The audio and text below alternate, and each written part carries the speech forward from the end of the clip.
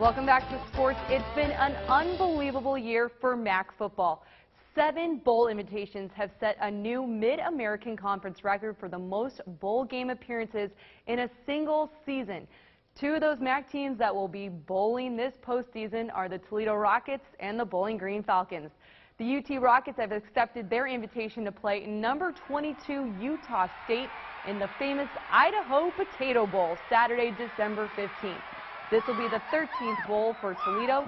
The Rockets have a 9-3 bowl record and most recently played in the 2011 Military Bowl in Washington, D.C.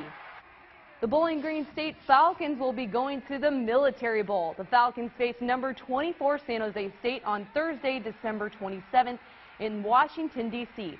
This will be Bowling Green's 10th bowl game in school history. Coach Dave Clausen is excited for his program and ready for the challenge of facing another top 25 opponent. We get to play a very high-quality opponent in San Jose State, which has been 10-2 this year, and Coach McIntyre has done an amazing job building their program. But for our whole program, we're thrilled.